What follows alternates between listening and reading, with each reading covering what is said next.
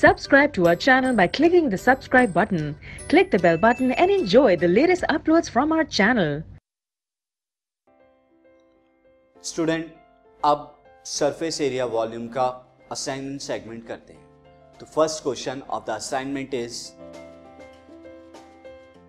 Find the number of solid spheres each of diameter 6 centimeter that can be made by melting a solid metal cylinder of height 45 centimeter and diameter 4 centimeter। Question में कह रहा है कि 6 centimetre diameter वाले कितने sphere जो हैं बनाए जा सकते हैं अगर एक सॉलिड सिलेंडर को मेल्ट किया गया हो। मेटेलिक सॉलिड सिलेंडर है, उसे अगर मेल्ट करके जो मेटल आपके पास मिली है उसका बना रहे हैं आप स्फीयर। एंड उस सॉलिड सिलेंडर की डायमेंशन क्या है? हाइट है 45 सेंटीमीटर एंड डायमीटर है 4 सेंटीमीटर। स्टूडेंट, मैंने यहाँ पर फिगर ऑलरेडी बनाई हुई है, तो सीधा फिगर नाउ 6 सेंटीमीटर का है, ये मैंने एक स्फीयर बनाया हुआ है।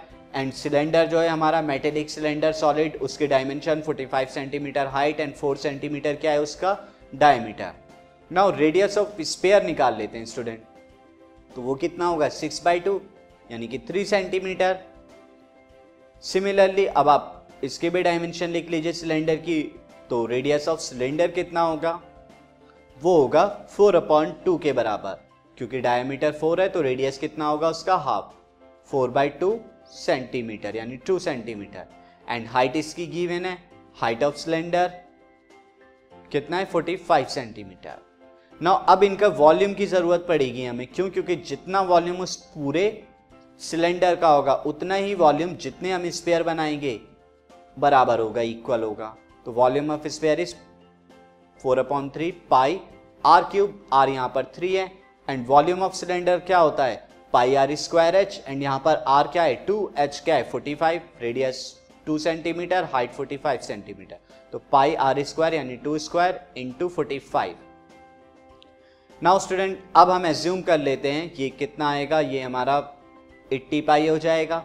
और मैं अगर यहाँ से निकालूंगा तो this is 4/3 pi into 3 into 3 into 3, ये 3 से 3 कैंसिल आउट, 3 3 ज़ा 9, 4 ज़ा 36 पाई।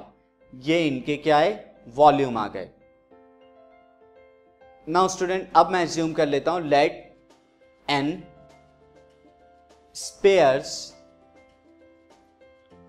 Will be form, n spare बनेंगे उस मेटल से made from cylinder, metal of cylinder से n स्पेयर बनेंगे। तो n स्पेयर का वॉल्यूम एंड सिलेंडर का वॉल्यूम सेम होगा। मेटल ऑफ सिलेंडर, ये मैंने स्पेयर लिख दिया, तो सिलेंडर तो ये वॉल्यूम जो होगा सेम होगा। तो therefore n into 36 pi will equal to 180 पाई। ये दोनों वॉल्यूम इक्वल होंगे। अब यहाँ पाई से पाई कैंसिल हुआ, तो 180/36, ये हमारा n की वैल्यू आ गई।